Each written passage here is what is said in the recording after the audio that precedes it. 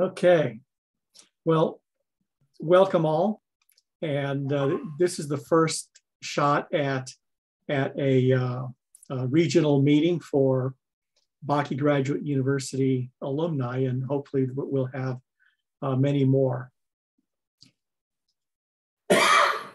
Let me introduce myself real quick. I'm Leroy Hurt, and I'm Vice President for the Alumni Association. And we're probably the first region to try this regional concept where we will just gather alumni in the region, since we're fairly close to each other time zone wise, and to do things to share and to provide knowledge, point people to resources, do different kinds of things to help alumni pursue their callings. I was in the Army for 20 years, and then I was in the corporate world in Fortune 500 companies. And then lately I was with University of Alabama as an administrator and in continuing studies. And so now I'm doing what it takes to spoil grandchildren. So we're having a good time with that. But a couple of administrative notes, and we're small enough, I think we can make some introductions as well. The Alumni Association at large has a annual meeting or a gathering on February 16th. You might have been getting some emails about it, but you're going to have some great content there. There are panels being planned and presentations, and this is going to happen again on February 16th. I believe it's set to last a couple of hours, so it'll be a worthwhile investment of your time. Also, one thing that we're trying to do with these gatherings is to serve you and to help you in your pursuits. So if you have particular topics in mind that you think will be great for some actionable information and good for some inspirational information as well, don't hesitate to let me know, because we'll try to do a couple of these several of these each year. We won't try to burden you too much, but we do want to offer some good, valuable content. And so let us know what you might be interested in, and we're more than happy to work it into the programming. This particular one is going to be related on wellness, and that capitalizes on the idea that it's January, and we've probably broken our New Year's resolutions already. So how can we get back on track thinking about all of our good intentions? And a real popular subject for us personally as individuals, and also for communicating good, valuable stuff to our clients, constituents, companies, organizations, churches, etc., is the idea of wellness. And so I asked Melissa Cox if she would give us a talk on that and do some Q&A with us. And Melissa was kind enough to give us the time. I got to know her at church. We go together, and also at the University of Alabama. And she is considered an expert in the area of wellness, public health, and anything having to do with keeping people in good shape. She has spoken, written, taught that topic. She lives and breathes it, and she's been involved with Bakke Graduate University as well in that arena, and she has credentials in exercise physiology, corporate wellness, public health, and she's been involved in higher education for quite a while. So she knows the territory that alumni have navigated.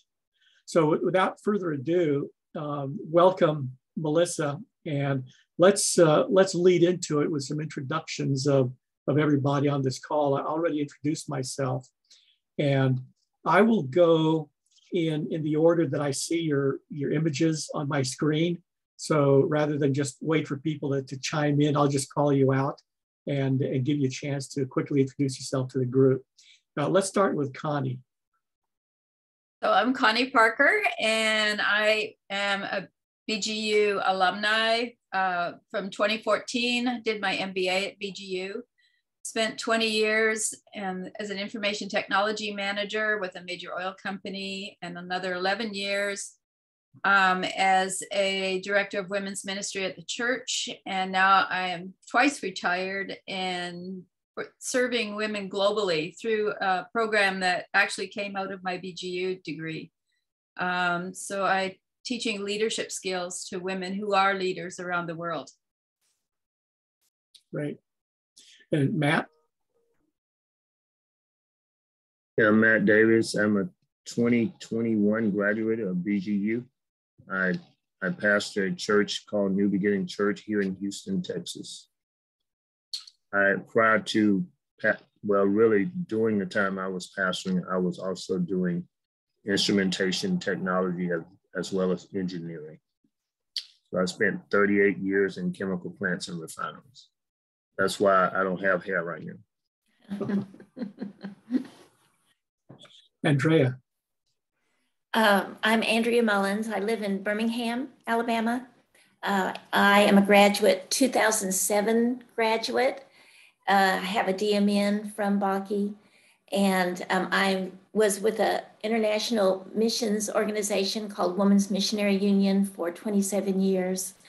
I was the publisher, and also before that I was a trainer for Southern Baptist churches throughout the nation. And then when I retired 7 years ago, I enjoyed retirement, and then I became a chaplain, and I am a chaplain and I absolutely love it. I'm a chaplain with Marketplace Chaplains. They place chaplains in businesses. So I'm a chaplain at 3 dentist offices, a Chick-fil-A, and a beauty salon. And let's see, I've got one other place in a hotel. So to the employees, and I really, really love it. Great. Kathy. Hi, so I'm a alumni, or I graduated with my master's or the MACE degree in 2016, but I'm a current PhD student. So I'm both alumni and student. I live outside of the Atlanta area, and I serve as director of missions and outreach for my church. And I'm actually working with Connie on a fun project that we're potentially expanding her leadership training into some capacity building, possibly microfinance and business training for the women globally. So it'll be interesting to see how that goes. And where do you all live again? I'm northeast of Atlanta. Okay. My daughter does go to University of Georgia, though, so I'm sorry, Alabamans. Oh, that's finally we can say that. I was at that game, and I've been banned from future games because I've had the opportunity to go to 3 national championship games, and all 3 times Alabama has lost. So I was at the Super Bowl that the Falcons lost. So yeah, I was literally saying, okay, maybe the Bearberg curse is over. We can root for teams again. And Chris, thank you for joining us. We're just going around right now, just introducing ourselves. Hey, good evening, everybody. So I'm a little late, having a little technical difficulty. Should I give an introduction? Maybe I've missed everybody. Just tell us who you are, a little bit about yourself. Okay. Chris Gray. Sorry, I'm a little bit in shadow here. But I bounce between Atlanta and Philadelphia, mostly in Atlanta. Let's see, I'm a 2005 BGU alum, originally from Houston, Texas. And I work at Georgia Power is kind of my vocation. And my avocation is with a nonprofit called Focus Community Strategies that does Christian community development in some neighborhoods in Atlanta. And I have 3 daughters. Great. So that's me. Terrific. Thanks for sharing. Sure. So without further ado, I will turn it over to Melissa for her what she has to share with us, and we'll also have some Q&A. Okay, well, thank you for inviting me. This is one of my favorite things to talk about. So I did make some notes. If you see me referring, if looking down and turning pages, I just didn't want to get off topic and just ramble on, because like I said, this is my favorite subject, so I could go on and on about this all night. But let me share my screen. I don't have a whole PowerPoint presentation. I just wanted to talk about a few things that I feel like are really important to focus on, because I don't know where you are in your wellness journey, and I didn't want to get too deep into the weeds with some things if this is not where you were. But I did want to give you some practical information that you could apply to your own life and to your workplace, if that was what you are here to learn about. So let me share my screen here.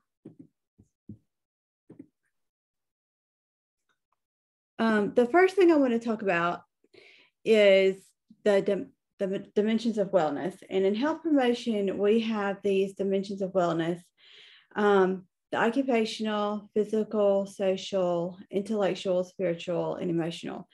And these are pretty self-explanatory, but you can see that, well, this is actually a wheel. And when you spend too much time in one area, then the other areas are out of balance. And you always hear people talking about achieving balance in their life, whether it's a work-life balance or whatever. But if you take too much time in one area, then you're going to be off in the other areas. And so we try to achieve this balance in health promotion with these areas. And the emotional area, and what I have on my notes may not be exactly around the wheel, but in the same order, but we'll get to all of them. The emotional area is, of course, expressing your emotions and being able to deal with daily stress.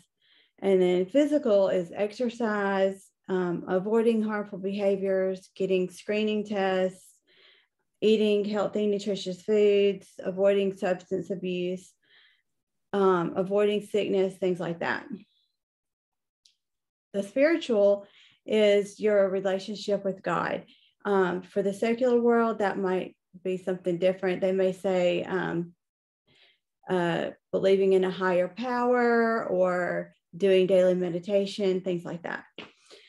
Intellectual would be evaluating information, using your critical thinking skills, being a lifelong learner. Social would be, of course, interacting with others and having relationships. And then occupational is also considered financial. And that would mean, going to work, managing your finances. And there's also, if you were to Google this, you might find that there's 8 dimensions of wellness, or that 2 more have been added to this wheel. And the 2 that were eventually added later, according to some people, are the environmental dimension and the community dimension. And environmental, I'm sure that you can see how that would fit in, because that's dealing with your environment as far as understanding how the world impacts your well-being, the air we breathe, the water we drink, things like that. And the community is how involved you are in your own community, whether that's your neighborhood, your church, your community at large. And that can kind of bleed over into the, some of the other areas, whether it's spiritual, social, or whatever. But I wanted to share this because this is kind of the basis of what we're going to talk about. And I really want to focus on the physical because that's my area of expertise. And I feel like the physical one impacts so many of the other areas.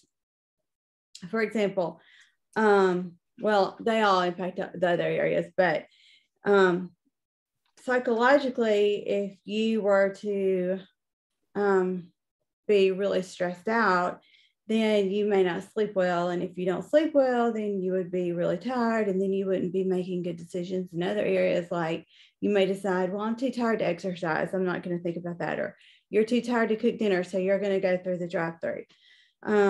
So you can see how that would impact the other areas of your life. So I feel like this is really an important place to start here. And with the physical, I'll just keep that there. But the American College of Sports Medicine, the ACSM, they're really our gold standard for setting exercise guidelines. And they suggest that we have 150 minutes of exercise every week. And that also you need to do 2 times a week with at least with strength training. The 150 minutes, needs to be like walking, biking, swimming, something that's going to get your heart rate up and get you moving and active. Now, 150 minutes can seem really intimidating.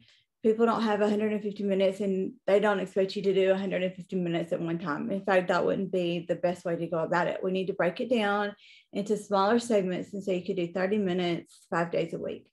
And that can still be intimidating to some people. So you could do 10 minutes in the morning, 10 minutes at lunch, 10 minutes at night. And you're still going to get the same benefit as if you did all 30 minutes at one time.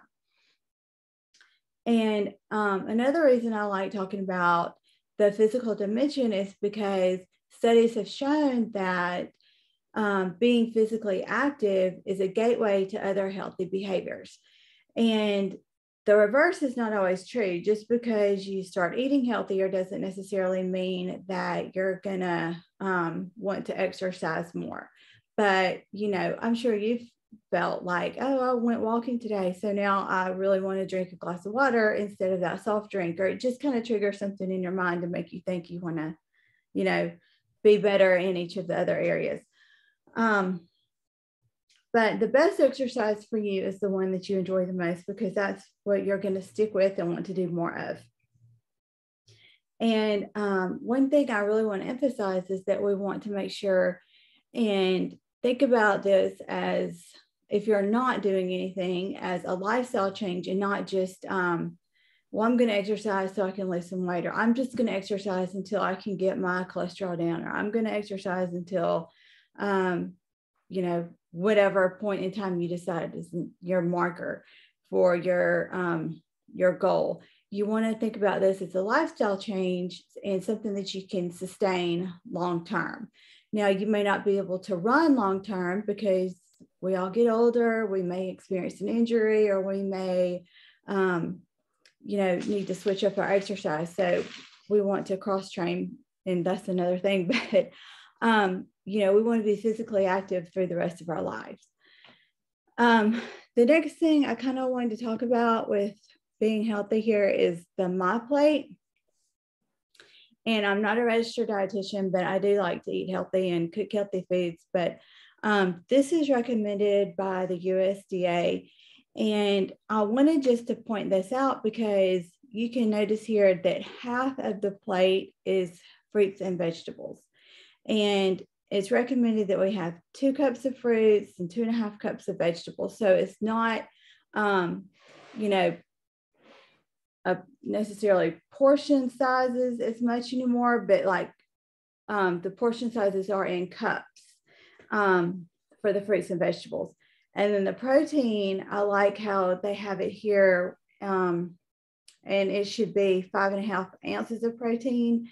And protein comes in all different forms. It doesn't have to be beet. And although here in the South, we usually tend to think about what meat are we going to have for dinner, and then plan all the sides around that. And we need to try to shift away from that and think about different forms of protein that we could have in different sources of protein besides just the meat. And then the grains, it doesn't specify this on the My Plate, but whole grains, of course, I feel like are what they're talking about.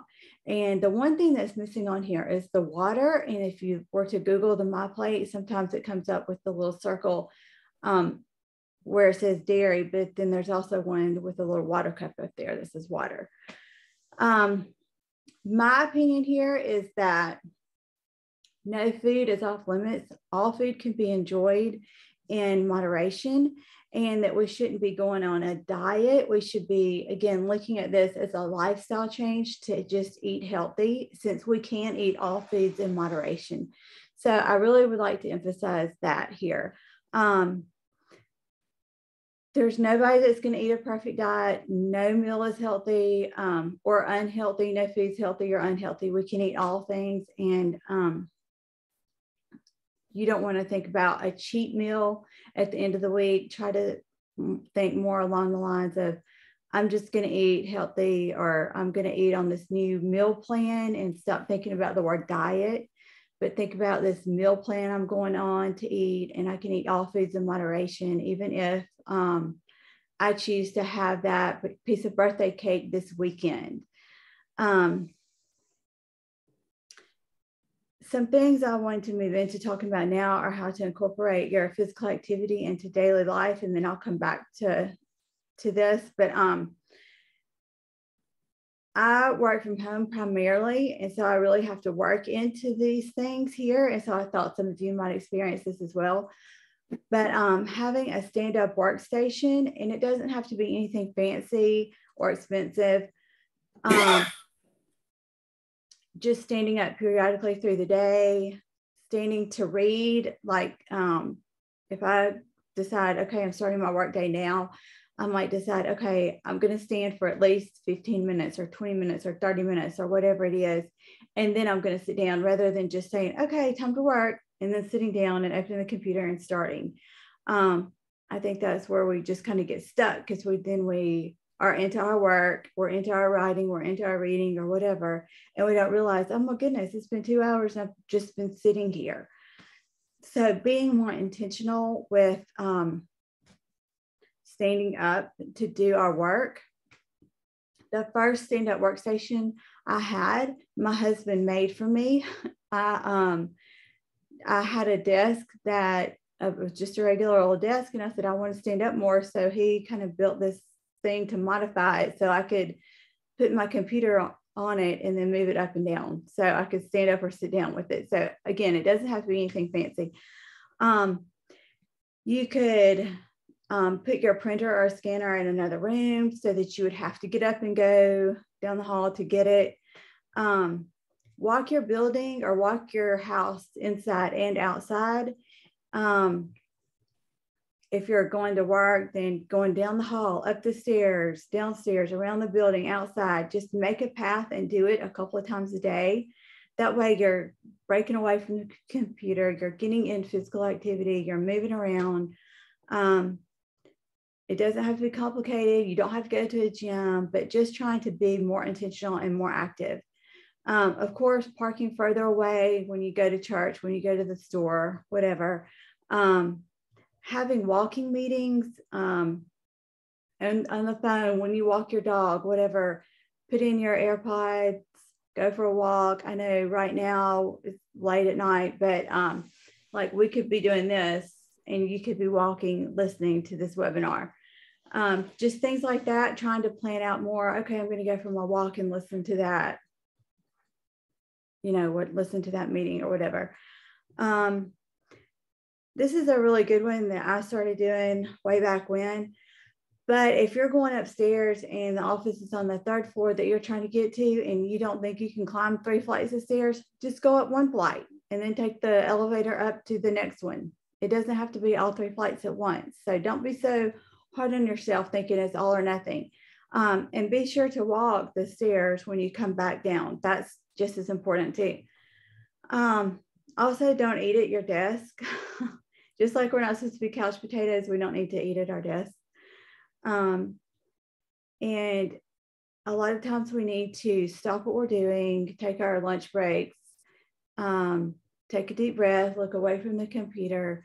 Even just taking 5 minutes to decompress during our day can really help us be more productive later in the day, whether it's doing some stretches, taking a walk, or whatever, just to refocus and relax for just a few minutes. So we don't need to have the all or nothing mindset, whether it comes to the My Plate or the exercise. Big changes can come about because we have had small changes all along the way. Just like the example I said earlier about the 150 minutes, you can have 10 minutes here, 10 minutes in the middle of the day, and 10 minutes at the end.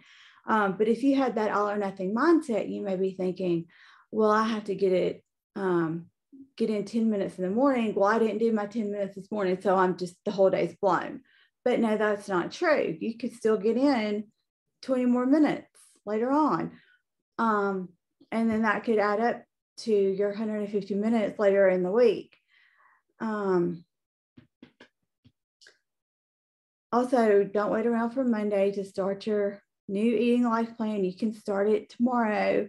You can start it the next day. It doesn't have to be, oh, I've blown it, or I have to wait, or any of that. So the all or nothing mindset, I encourage you to just put out of your thoughts.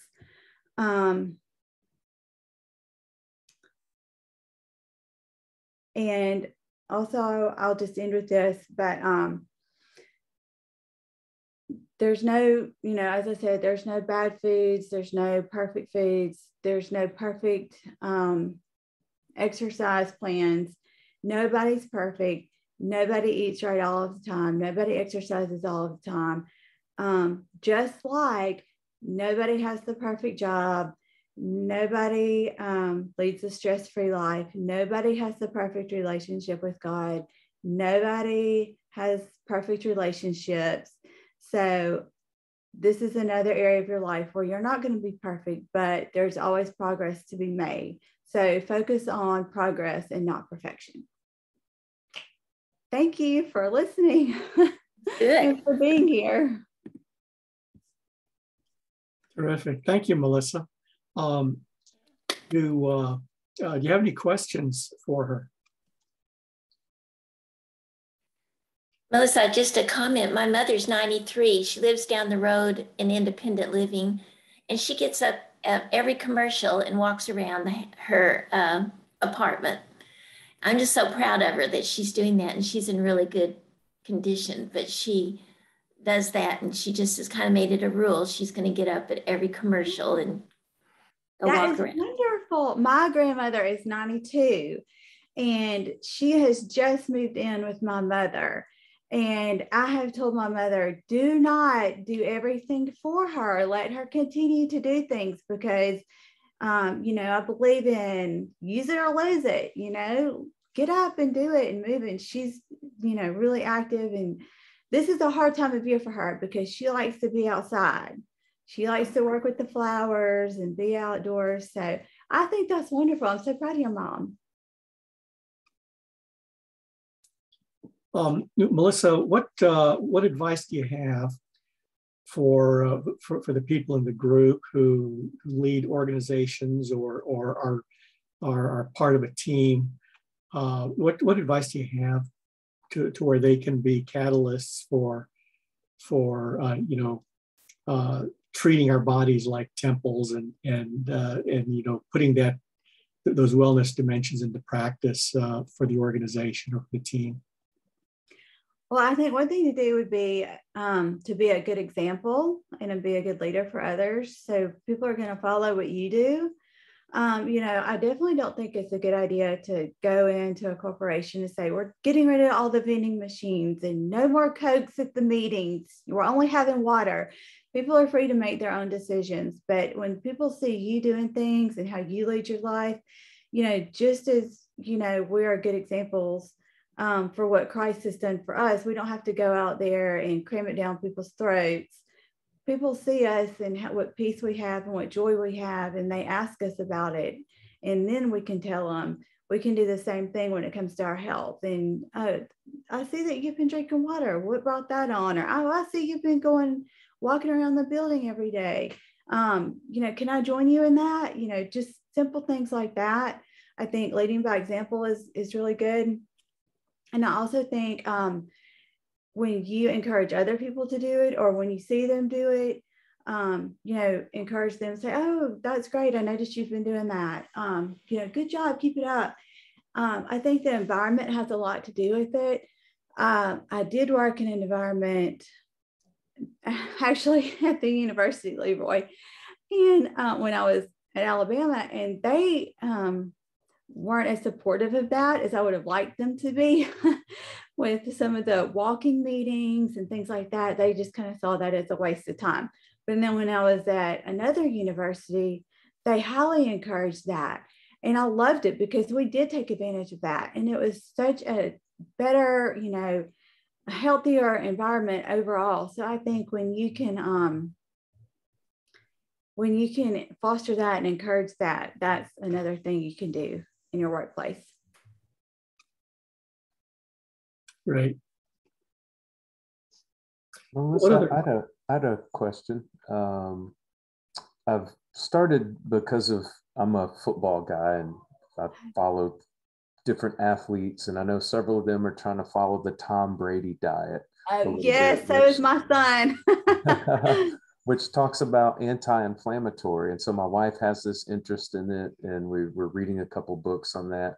I don't know if you could speak to, I know that's only one slice of all of this, but I just didn't know if you had any background research thought on the value of an anti-inflammatory thinking, just having that lens with your diet.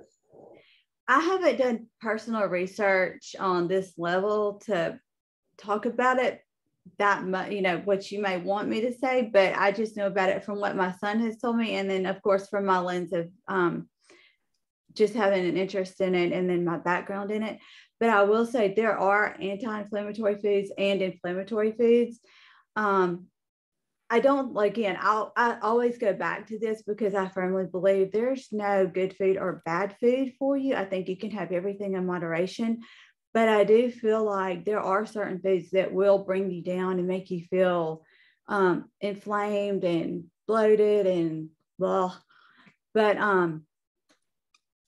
I do think he's onto something. I mean, you can't achieve that level of performance without, good, proper nutrition and all what he's doing. But I do think he's on a whole nother level than what we are. So I think for the everyday person, I don't know that we necessarily need to be that dialed in to every little micronutrient that we put in our body, but you can be if you want to be, and a lot of people are, and I think that's wonderful. That makes me think, when you talked about being that dialed in, it makes me think about wellness devices as well, because I bought one of these fancy smartwatches that tracks everything, and I started doing that for a while, and it just dawned on me that this is really tedious to track all the information and analyze it. And so now about all I'm doing is just tracking the mileage when I walk, or tracking the number of steps. And what are your thoughts about keeping track of all these things? Well, I have this on. It's a Whoop. I don't know if you've heard of that. And I have never had any tracking device until this month. And it's only because my son gave me this one, because this is his old one. And he replaced it with a new one. So if you're into that, I think it's wonderful. I love it. Now that I'm doing it, I really like it. And the only reason I wanted to do it was to track my sleep. I think sleep is so underrated. I love learning more about sleep. Over the past 2 years, I've been really into learning more about sleep. But I think it's great if you want to do it. And some people really do enjoy that. I think Weight Watchers has just been so successful because a lot of people like writing down things and tracking points. Some people don't want to track points. Some people like to do other things, but a lot of people like keeping up with their number of steps. And some people like keeping up with their number of carbohydrates. So if you like doing that, I think it's wonderful. Track whatever you want to track. If it's going to make you healthier, then I'm all for it. Good. So go ahead. No, I was just going to say, any other questions? Yeah, so I'm pretty good about walking 5 days a week. I walk 4 miles in the morning. Use that as my prayer time. But the strength training, I do that in the evening. Do you have a recommendation for one? I've been doing the same thing for a long time, and I'm kind of tired of those. And I got in trouble for using 5-pound weights. My doctor said, because I tore a tendon, she said, back off on that. So I don't know if there's a recommended exercise series, or I don't like to do it in a gym. So I don't go to the gym. I just do it at home. And I just have like 5-pound weights. So did she say you're lifting too much and that's why Yep. you're talking? I'll be honest, I don't like lifting weights either. But since the pandemic has happened, I've been working out at home and I've actually gotten more into the weights. And the key to it is switching it up more often. That way you can have more gains. And that's with anything. Like if you are walking the same path every single day, your body's going to get used to it. So you need to switch it up, like walk up a hill at the beginning or at the end or in the middle. If you're usually only doing it at the end, switch it up so that your body's like, oh, wait, what's this? So with your weights, I would recommend switching it up, but I would say, why don't you get on YouTube and try to find like a 5-minute light weights exercise and see if you could do that. Okay. Yeah, that's what I did at the beginning, was went out tried to find an exercise that worked for me. Yeah. That was about 20 minutes or so. And so that's what I've been doing, but I need some variety in that. Yeah. There's endless amounts of videos out there, which I think is wonderful. I think more people are exercising now than they ever have. I mean, you've heard all about the Peloton and how they've just taken off. I think it's wonderful that people are accessing things like that now at home. And there's an endless amount of YouTube videos to watch and see if you like it before you do it.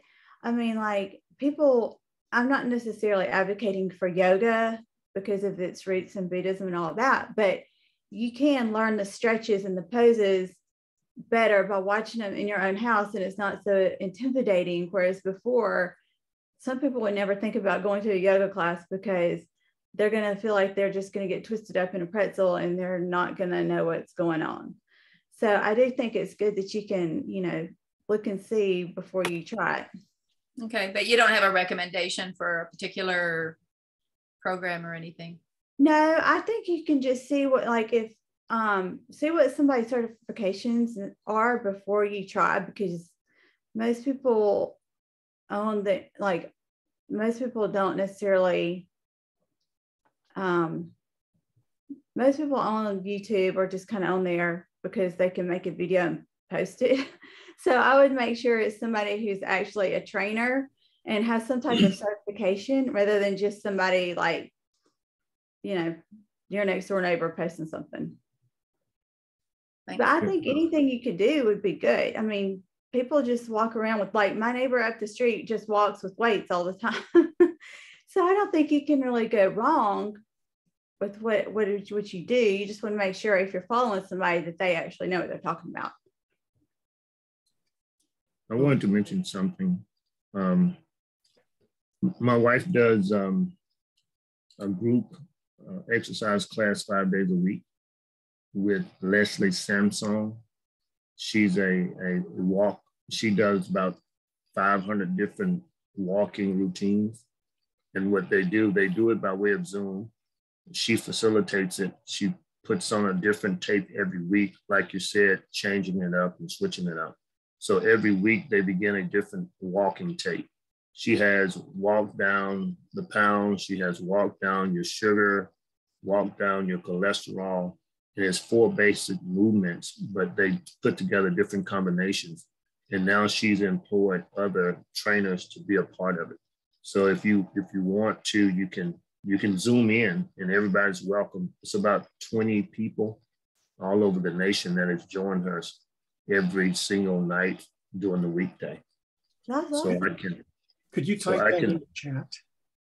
Okay, I can send. I will just send you the numbers because I can't get the link out to everybody. Okay, but I'll send you the Zoom ID and the Zoom password. Yeah, or even just type her name into the chat as well. So we'll make sure you got the spelling correct if you want to look it up. That would be super helpful. Yeah, one thing that I have done for the sake of ministry, my background is evangelism, so I did evangelism for several churches, and I like cycling and swimming. Those are the 2 things I like. So I started a cycling club, an amateur cycling club. We get together every Saturday. The weather has not permitted the last 2 Saturdays, but we get together every Saturday, 7:30 in the morning, and we just ride. And for the first 3 weeks of the month, first 3 weekends of the month, we go to the same park. We just go different pathways. But the 4th and 5th Saturdays, we are invited to neighborhoods where the cyclists live, and we change up the route that way. And sometimes it's hilly and sometimes it's flat. But it's been really good, and it's good exercise. I've lost about 20 pounds since October 2020. Oh, wow. I love it. That's great. My goal was not to lose, but it just happened. And my wife says I'm addicted, but I think she's. Yeah. I also posted a link to a lady. Her little thing is called Chiseled Faith. And one of the things she likes to do is go to churches as well and help them set up, exercise kinds of programs. So I stuck a link there. I don't know if she's still working or not. You'd probably have to just send a message to her to double check. Okay, I'll put it in the chat also. Yeah. And I know that for those who are interested in men's ministry, there's a group, let me put that in chat. There's a group called F3, and it was started in this church in North Carolina, and it's just men get together and they work out, kind of body weight and running kinds of exercises, but it's really geared towards also building fellowship and building faith among men, and they have groups all over the nation, and if you go on the site, you can probably find a group near you, and it's a lot of fun, but you need to be prepared to do some serious work. They're not, but that's another way to do it. It's a good way to get several men, from your church or from your work group, your work team, out and doing these things. Because and I put that there to emphasize men, because I'm doing different group exercise classes and going to them, and it's pretty much all women. For some reason, women, appreciate the benefits of that sort of thing, and us men aren't as receptive to it. But this one is pretty popular with men. Okay, terrific. Any other questions for Melissa?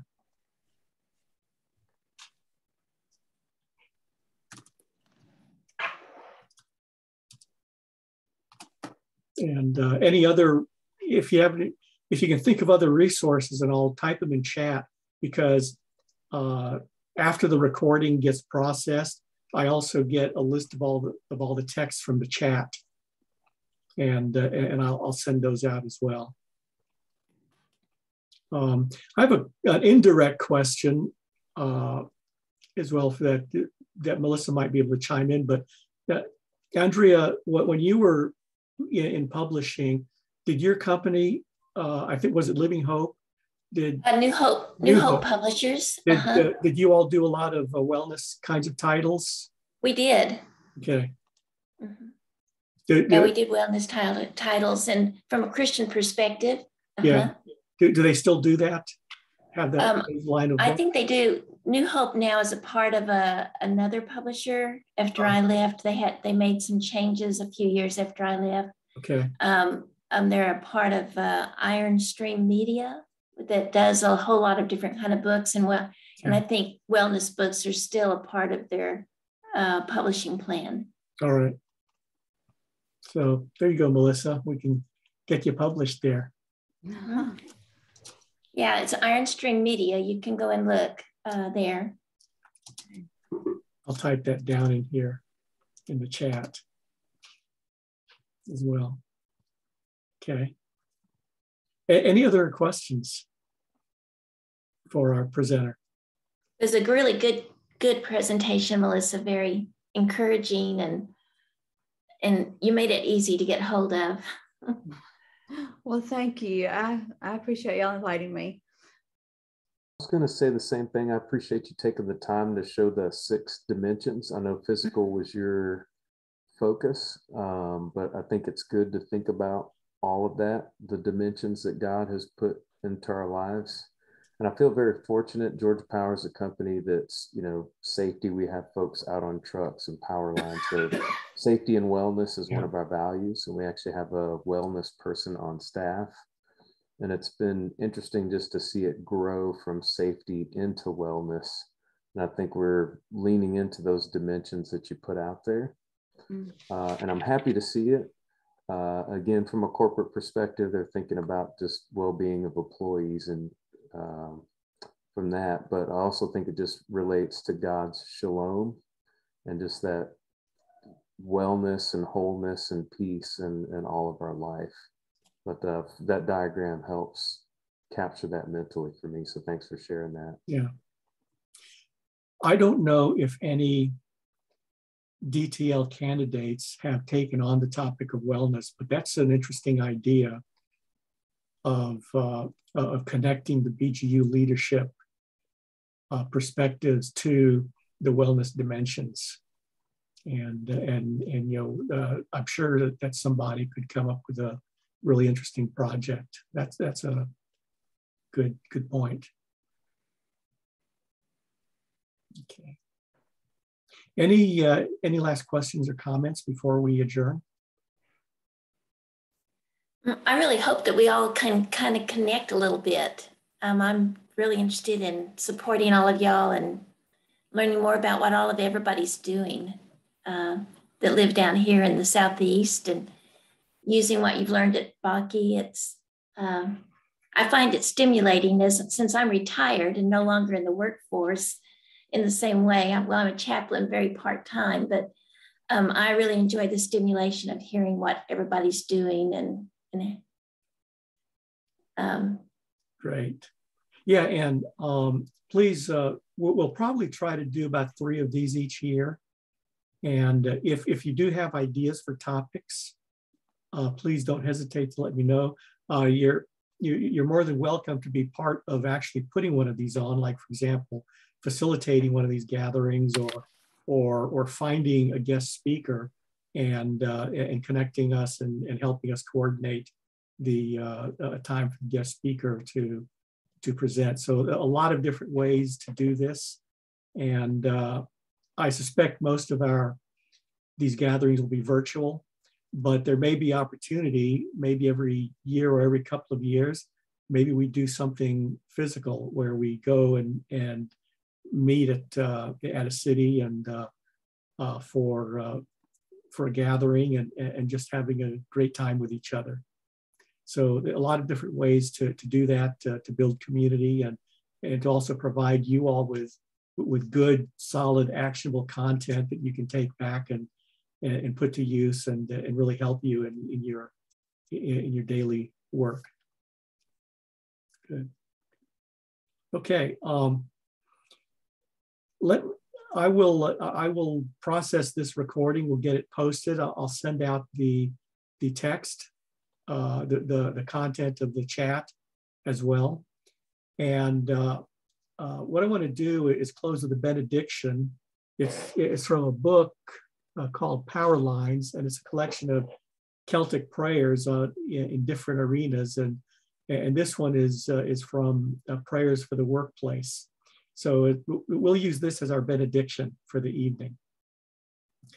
Mighty God, holy and strong one, give us strength to do what you would have us do, deliver us from lack of purpose, free us from confusion of mind, save us from loss of integrity, maintain in us vision and ideals, sustain our openness and generosity, help us to continue to work for you, that we may serve you all our days, mighty God, holy and strong one.